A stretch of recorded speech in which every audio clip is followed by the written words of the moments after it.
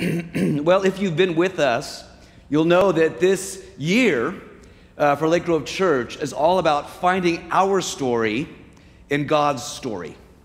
And in a season like this, we're wondering where God's story and our story fits together. We're going through God's story this year, of 2020, through the Bible in 365 stories. And our daily reading plan aligns with our weekly sermons. And so you can find our daily reading plan on our website in our About section. You can click on the button that says 365, God's Story, Our Story. Well, today we continue our series called Covenant, How God Loves Us. And today we are exploring, and through this entire series, we're exploring how God loves, rescues, and forms us with his promises. So with this viral scare upon us, we need God's promises. But what if it seems God's promises have left us? Well, today's reading plan, I think, addresses that. As a matter of fact, if you look at our reading plan, today, reading plan is about all of Deuteronomy, so get comfortable. No, I'm just kidding. I will be simply sharing a Deuteronomic overview, and then I'm going to focus on a segment of Deuteronomy regarding God's faithful promises. So let me give you a brief overview of Deuteronomy. Deuteronomy is the last book of the Torah, which is the first 5 books of the Hebrew Bible, what we would typically call the Old Testament. And that means that those first 5 books of the Torah, the first 5 books are the Torah, and they are Genesis, Exodus, Leviticus, Numbers, and Deuteronomy. That's right.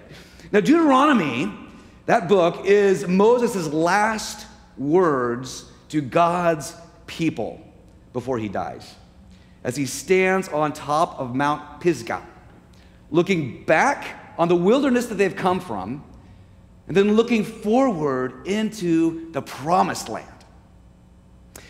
Deuteronomy, the word Deuteronomy is a Greek word of all things, meaning second law.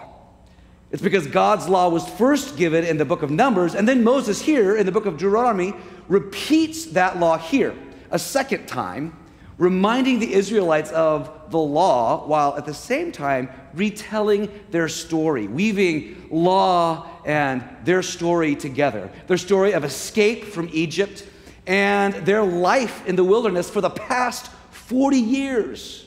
And this is the end of their wilderness wandering as they're gazing into the promised land, anticipating the promised land. So Deuteronomy looks backward to all God has done and then forward to all that God will do, poising God's people for the promised land. Jesus himself loved Deuteronomy. It was his code for living, and he often quoted it throughout Scripture.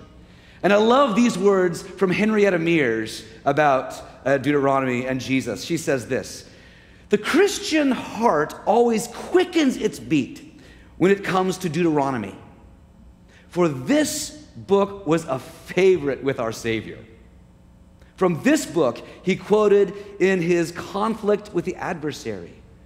Thus, this book of Deuteronomy, God's book about obedience, Moses' last charge to his people, seems to have about it the peculiar blessing and protection of Christ himself." And so with those words, let's read Deuteronomy chapter 32, verses 44 through 52. And when I finish reading this text, I'm going to say, "This is the word of the Lord." And then if you believe it, no matter where you are, if you believe it, you can shout out with me, "Thanks be to God." So let's listen to Deuteronomy chapter 32. "Moses came and recited all the words of this song in the hearing of the people, he and Joshua son of Nun. When Moses had finished reciting all these words to all Israel, he said to them, 'Take to heart all the words that I am giving in witness against you today. Give them as a command to your children, so that they may diligently observe all the words of this law. This is no trifling matter for you, but rather your very life. Through it, you may live long in the land that you are crossing over the Jordan to possess. On that very day, the Lord addressed Moses as follows: Ascend this mountain of the Abarim, Mount Nebo, which is in the land of Moab, across from Jericho, and view the land of Canaan, which I am giving to the Israelites for a possession. You shall die there on the mountain that you ascend, and shall be gathered to your kin, as your brother Aaron died on Mount Hor and was gathered to his kin, because both of you broke faith with me among the Israelites at the waters of Meribah Kadesh in the wilderness of Zin, by failing to maintain my holiness among the Israelites. Although you may view the land from a distance, you shall not enter it, the land that I am giving to the Israelites. Friends, this is the word of the Lord. Thanks be to God.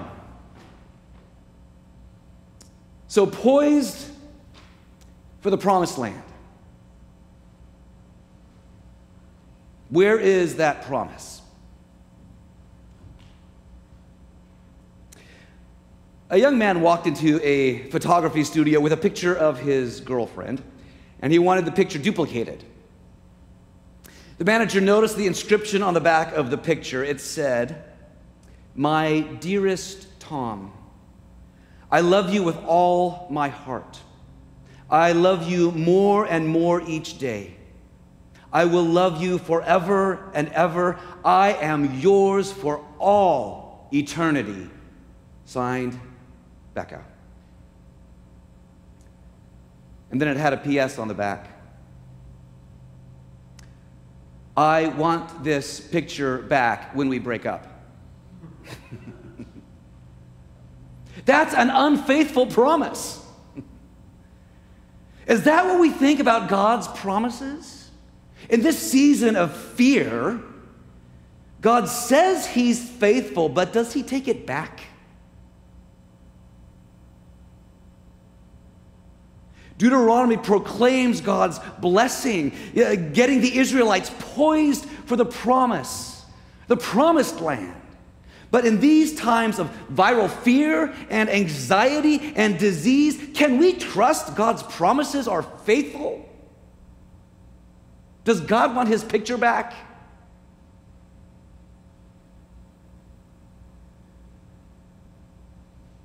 Maybe it seems God's promises aren't pulling through for you. Maybe it seems God's promises are empty. Maybe it seems God's promises don't really matter. Look at Moses. He sees the promised land up from Mount Pisgah, but doesn't get to enter it. He never gets to live in it. He never gets to enjoy it. He never gets to experience the promised land. Then Deuteronomy ends. The credits roll like an independent art film, leaving us hanging with more questions than answers. We think in the midst of a pandemic, where are God's promises? Did God take his picture back? I mean, like Moses, I'll never get to the promised land?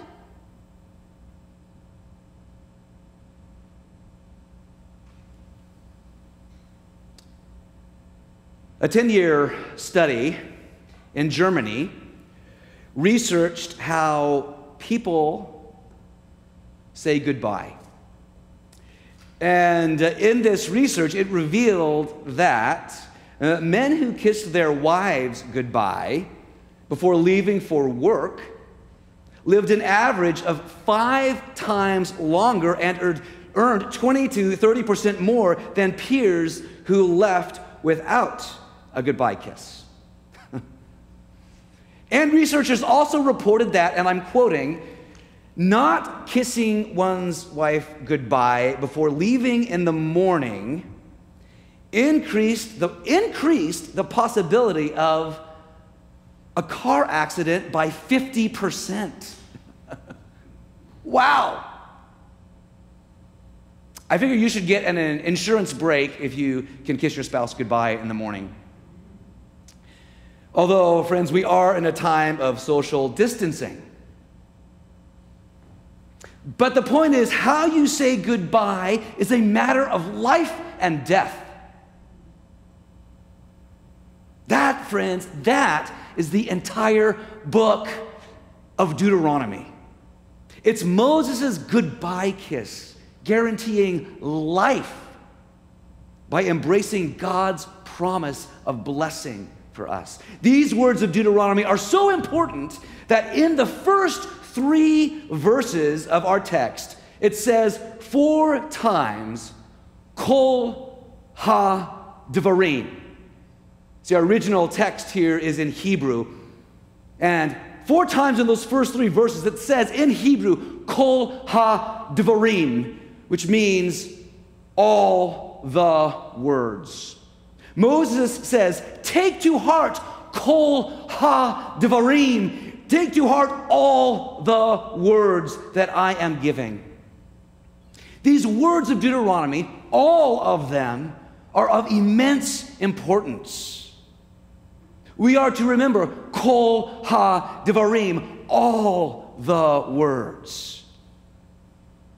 Moses tells them in this loving kiss goodbye, Moses tells them to pass them on, these words on, as a legacy to their children, because it is by these words that Kol ha-devarim, all the words, that God's faithful promises flourish. And if I wish anything for you, I wish for you a passion for God's word, a passion for Kol ha-devarim, all the words, because it's by them that you know a living relationship with God through Christ by the power of the Holy Spirit. Kol ha-devarim is the legacy Moses was passing on. It's God's word which makes us poised for the promise.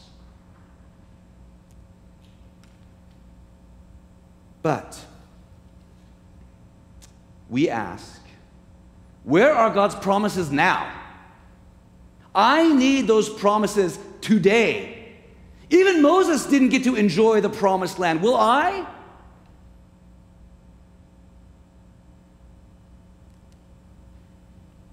Yes, Moses did not enter the promised land, as our text says, because of disobedience.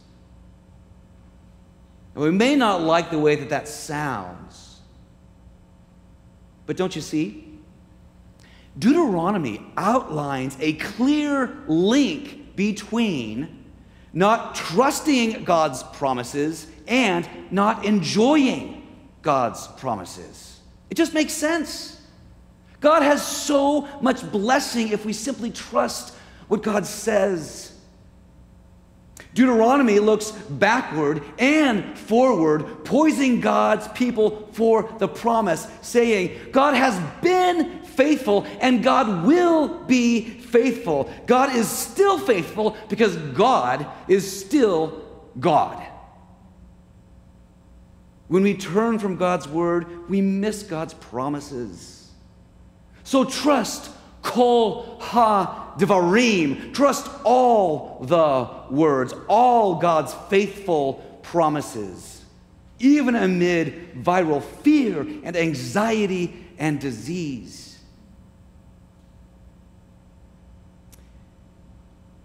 In a time like this, I've got to mention the 14th century English mystic Julian of Norwich.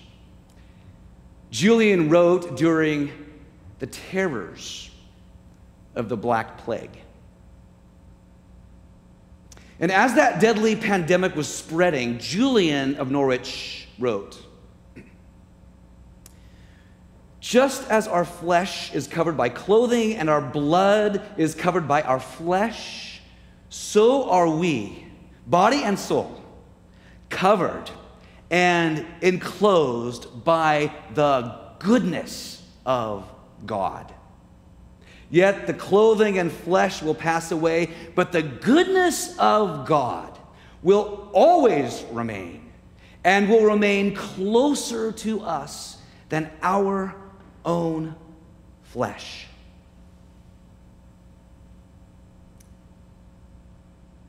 Julian believed in the faithful promise of God's blessing in the midst of that pandemic so deeply that she is known for her frequently quoted words. Maybe you've heard them before too. Her most frequently quoted words are, "All shall be well, and all shall be well, and all manner of things shall be well." Now you might be thinking, well, that sounds great for a 14th century English mystic. But all does not seem well. A pandemic? Where are God's promises for me? I need the promises now.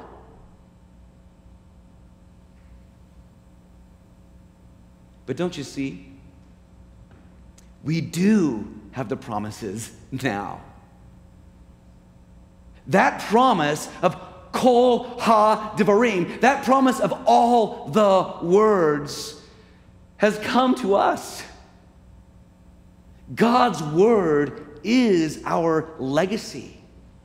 God's word brings life. God's word reveals salvation. God's word became flesh. God's word is Jesus Christ himself. Maybe that's why Jesus quoted Deuteronomy so often. Maybe Jesus was saying, don't you get it? God's word, God's promise is me. See, our legacy is not a beautiful tradition. Our legacy is not an exciting history. Our legacy is not eloquent sermons. Our legacy is God's promise expressed fully as God's word made flesh in the person of the risen and reigning Lord Jesus Christ himself, who is alive and active and changing lives today. This is our legacy of God's promise for the world. Are you poised for the promise?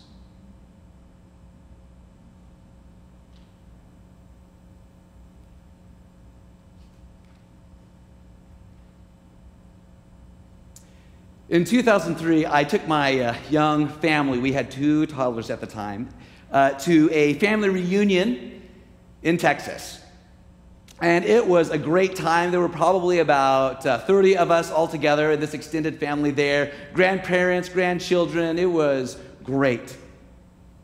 And on that last full day together, we held a sort of informal family worship service. We sat around in a big circle and we sang worship songs and we shared family stories and scriptures, remembering God's faithful promises to us.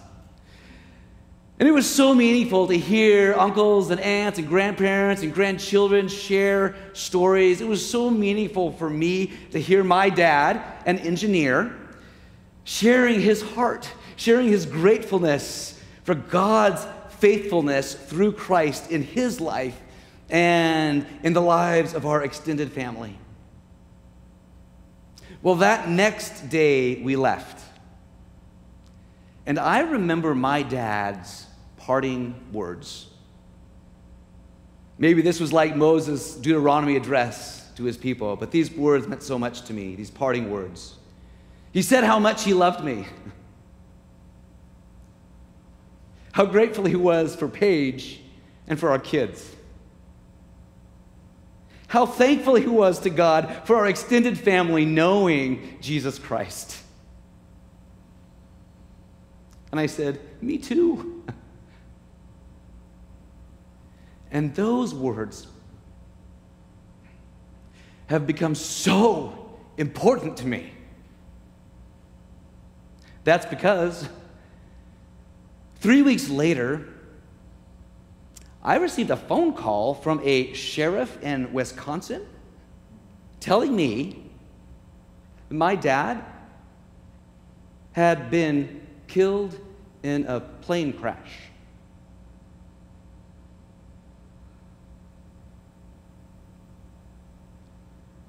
My dad's words of goodbye were his final words to me.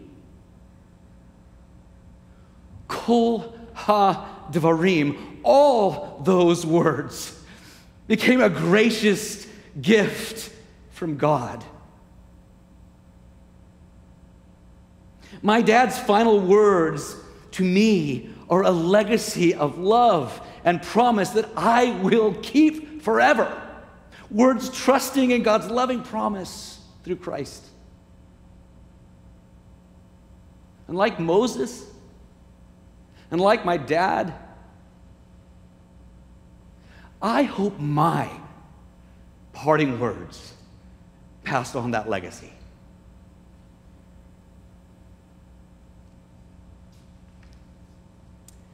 Maybe you are standing on top of Mount Pisgah right now in your life. Maybe you are standing on top of that mountain looking back on how God has been faithful, and you're looking forward, maybe wondering if God will still be faithful to his promise. Amid viral fear and anxiety and disease, where's the promise? Friends, Jesus Christ is the promise that we have. Jesus Christ is the word that we keep. Jesus Christ is the legacy we share. Jesus Christ is our hope. Jesus Christ is our joy. Jesus Christ is our salvation. Jesus Christ is proof of God's promise. Are you poised for the promise?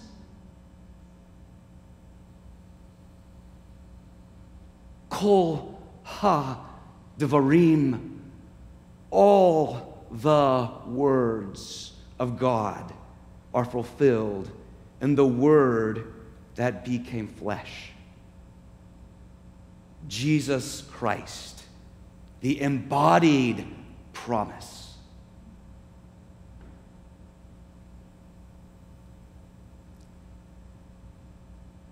So,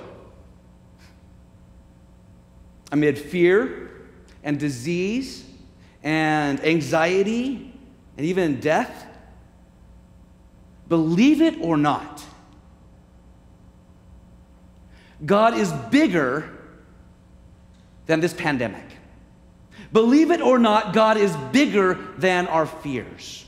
Believe it or not, God is bigger than even death. Friends, God has been faithful and God will be faithful. God is still faithful because God is still God.